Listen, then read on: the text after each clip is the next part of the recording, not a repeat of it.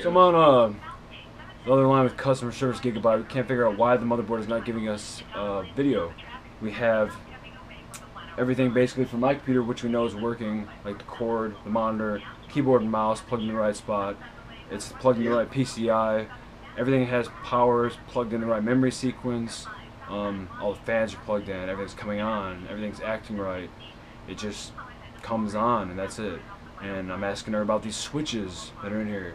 Oh, you know supposed to touch something. I have to go get to another motherboard and look at it, and I don't know where they go. Then why the fuck are they there? You know what I mean? Like, why put something there that doesn't do anything, but does do something? We don't know what it does. It fucks shit up if you touch it, but we have no idea how it goes back, or any record of it in the book. Hey, how you doing? Can you hear me? Okay. Yes, I hear you. Okay, yes. In the warehouse, so okay, which one you talk about? Okay, let's see, alright, let's look at the motherboard. Okay, looking, see the Gigabyte. next to the memory. Listen to me, see Gigabyte? The one below? Gigabyte? Is that 1 or 2? Where it says, yeah, where it says Gigabyte, if the sticks are, you know, all going across, if you're holding it that way and everything's, all the wording's right. You say like that, a gigabyte, which one? Above the sound card. Directly above where it says, sound. Sound core, sound, glasses? no, sound cores, or whatever it says, Core 3D, the gold plate thing. It's right above that, between the capacitors, right after the green capacitors. Okay, you're talking about the one, the P1N1? Yeah, P1N1. Right? You talk about P1N1. Yes, I am. Okay, that one's supposed to be onto the 1. 1? Yes. Okay, you said 2N1, 2 to 1. Okay. Alright, so the other ones, okay, so looking up to the top right corner of the board, there's 2 of them. Yeah, then the one next to the memory underneath the power button. Right? That one is bias switch. That's the first one close to the power button. I know those are buttons. I see 2 switches. Which switches? Right, the power button right below, they have a 2 switch. Both of them oh, are there are 2. Number 1 also. They're both number 1 or number 2? Yes. Oh, number 1. Okay. So in that sequence, let me turn it on. Anything out? Hold on a second. I'm gonna see if it's gonna cycle power, because I think that's what it was doing. Turn it off, turn it back on. Yeah, power cycling means that means they cannot find it to read. The CPU or memory cannot be read it, they will power cycle.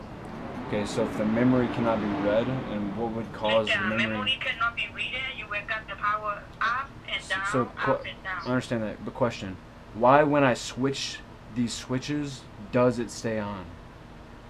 Because they're not looking for the reading no more. Why? Chaining and buying like that, you're not supposed to be chaining like that back and forth. Why is it there? They were easy to corrupt the bias.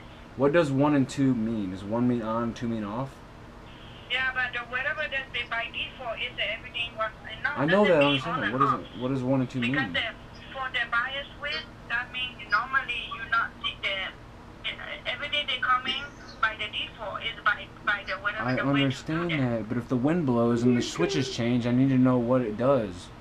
You know what I mean? It should be on the user manual telling you. I know that you're the manufacturer. You are the user manual. Okay, the one. Let me look at here. Bias width. Okay, there should be. I don't know. I don't have it in front of my computer, so I do not have it. Why aren't you in front of me? I mean, aren't you? Telling you clearly for the bias before you keep talking, let me say what I got to say. Calm down. Let me say something, please. You're talking way too fast. Yes, hello. I can hear you. Yes, you can. I said, please let me say something. You're talking over me. Oh, okay. Go ahead, please. Thank you. Okay. Alright, so now that we know that it's in the right sequence, it's not either reading the memory, I've already checked, and everything's in the right place, so what's wrong with this? The CPU is not bad. You need to remove the memory onto the slot number 3. I've already tried. The other 3. You need to test each one individually. I did. If thing happening, then you need your CPU may not reading too. My CPU is brand new out of the box, so there's nothing wrong with it. I do not know, sir, because the memory cannot read it. Do you have a more advanced technical service? you have a more level up, a step up technical service you can transfer me to? Yeah.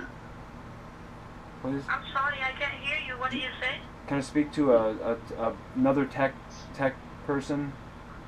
Oh, you like to talk to other technicians? Yes, please. So yeah, I'm not in the outfit. I was on the warehouse, so I don't see them. So I'm gonna put on your hold then. Let me go back to my desk, and then I can see anybody, whoever available. Okay? Okay. Is there a manager possibly that knows the board really well? I do not know whoever available because everybody on the phone. I understand. Now I can see because like I said, I'm not in my office at all. I'm We'll in the company in the go warehouse. pick the smartest person you know and stand next to their desk, and when they hang up the phone, hand them the phone. You do that. No, I'm not gonna be hanging up the phone. Okay? I'm gonna put on You your can throw hold. it if you want. Let me. I have to run back to my office. Well, don't run. Okay? All right. You want to hold? Yeah, Or I'll you hold. can call back if you want. If you don't want to hold. I'll hold. You want to hold? Okay, hold on, please. Okay. Anyways, our friend posted a photo of a free show at the beach. Bet you can take a dick, though.